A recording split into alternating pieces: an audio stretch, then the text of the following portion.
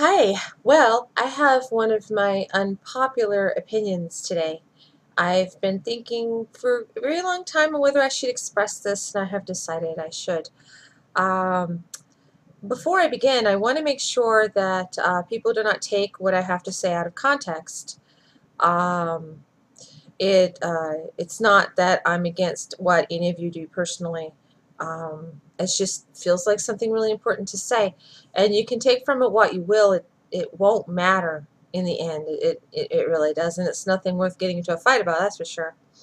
I don't like drugs, but with the legalization of marijuana in some states and how finally the prohibition of the drug is being released and things are finally getting lax so that people can be free in America and make their own choices just a little bit.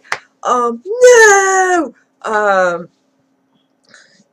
I've noticed a lot of people coming forward with, well, it's this wonderful thing, it's this cure-all. I don't agree.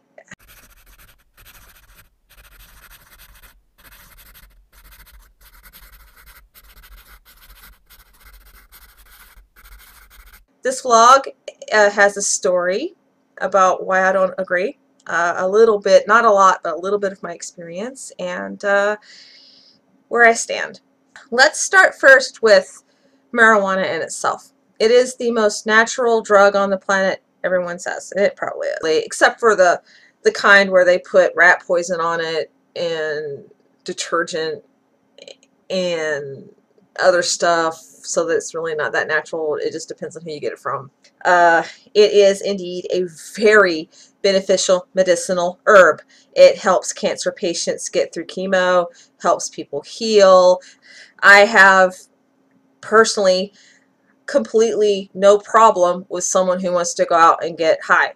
I feel that it is your body. It is your temple. You treat your temple how you desire. It is your wish. Uh, I feel that the legalization of marijuana is a really, really good thing.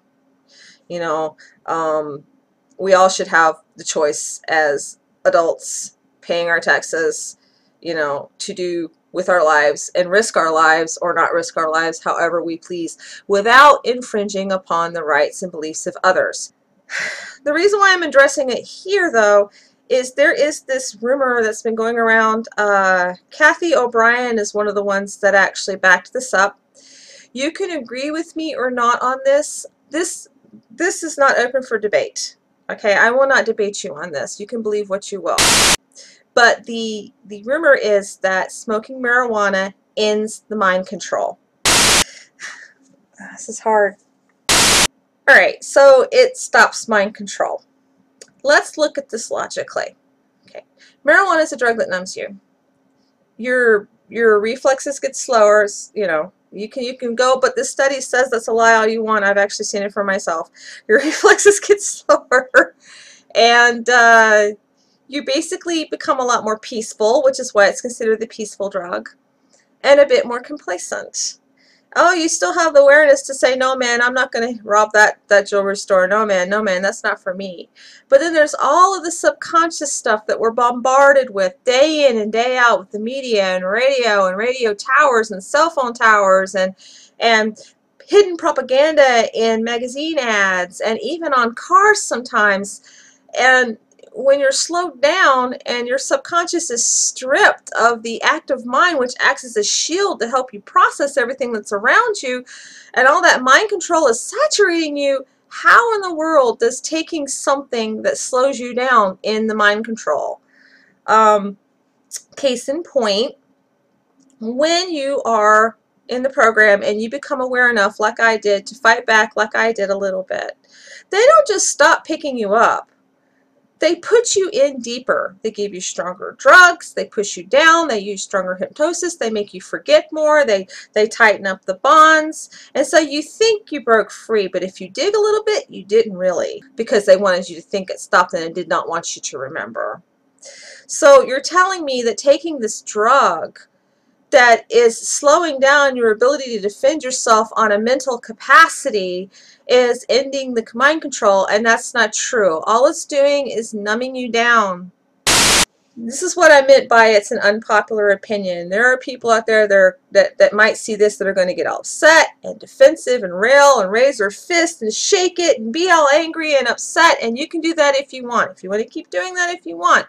But I feel that if you're going to light up, you should at least be educated. Why do you think you get high? Because it's killing your brain cells. And you forget things. You literally forget things, in some cases forever. Up until I was in my 20s, I was really proud of one thing. I could recall the technical basics on how to build a Stargate. I was really proud of that because I knew that I had worked on a Stargate, one of the early ones, the prototypes, and I don't know what I did. I do remember that a lot of people died in it, but I could remember the technical side, how it worked, the theory, how it connected, things you had to be careful of. I wouldn't say I was like this, super duper scientist about the matter, but I had some pretty good technical details in my head. And then when I was in my 20s, the husband I had at the time was really into smoking, and we would invite people over and just sit around the house being idiots, getting stoned. And I'm young, I'm dumb, I'm trying to please people. I didn't at once consider my environment, which I later started to do and soon learned who was really my friend. And we were sitting around in the living room one day, and we're sitting there, and nobody's really talking, and I'm just sitting there, and suddenly I started to remember the Stargate situation, so I started to tell them, hey, look, this is how it works. And I told them a lot. I lectured.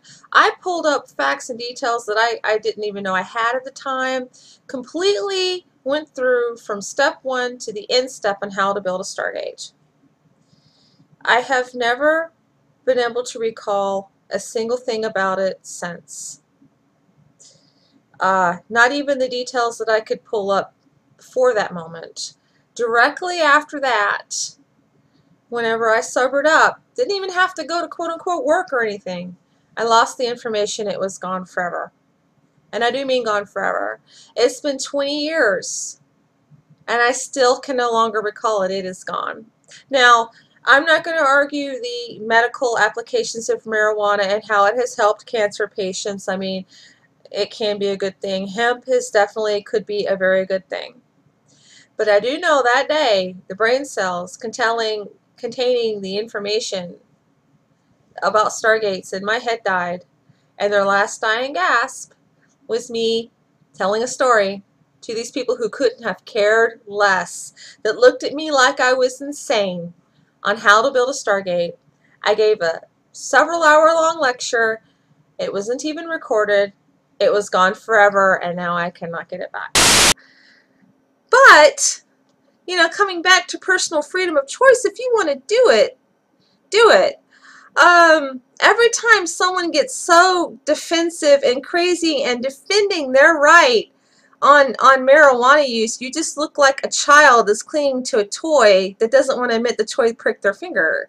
If you're going to be a responsible adult and take a risk for your body and your health, whether you feel it is good or whether you feel it is bad, whatever reason that you are doing this thing, you should do it, one, informed from both sides of the argument.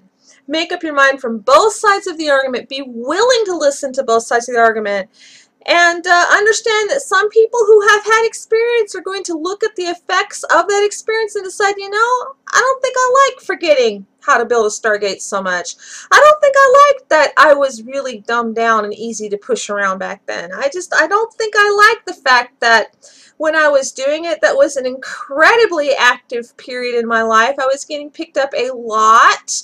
I had people coming to my front door. I was sent to you because they want you back. That's what one said, quote unquote.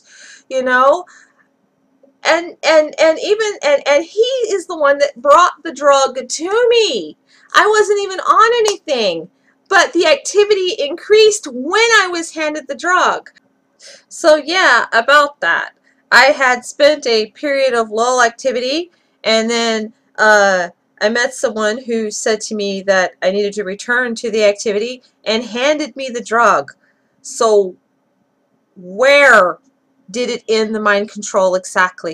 Now, mind you, if I ever came down with cancer, I would probably willing to light up to lessen the effects, because medicine is medicine, you know, and you do what is good for you. But right now, the way I stand, cancer free, and with a quick active mind and an active life and energy, I'm content not to light up.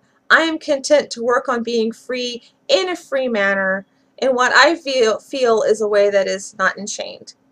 And that's just how I feel about it. It's just something that, it's just part of the argument that needed to be said. What you do is your own life, your own choice. Don't condemn me for not wanting to get high. It's also my choice. I'm just not making the same one you would.